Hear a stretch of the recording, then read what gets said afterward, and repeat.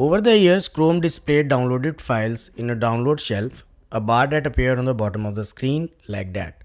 But with the release of new Chrome UI Refresh 2023, the download bar is replaced with a new tray UI. The company call it download bubble that appear on the toolbar like that.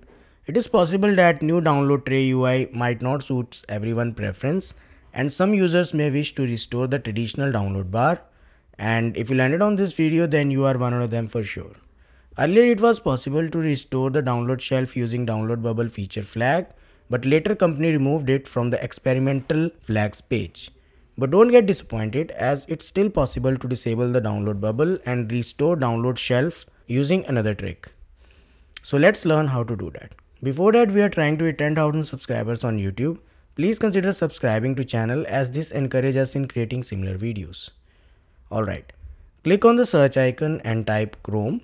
When it appears in the search results, right click on it and select Open File Location. This will open Programs folder. Here locate Google Chrome shortcut.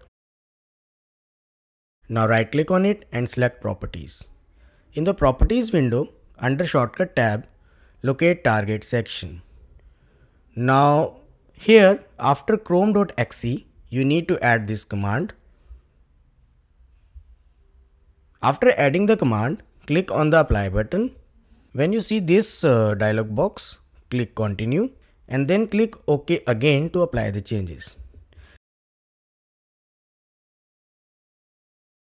At last, close Chrome browser, and if you have pinned Chrome browser on the taskbar, then unpin it. Now search and open Google Chrome again.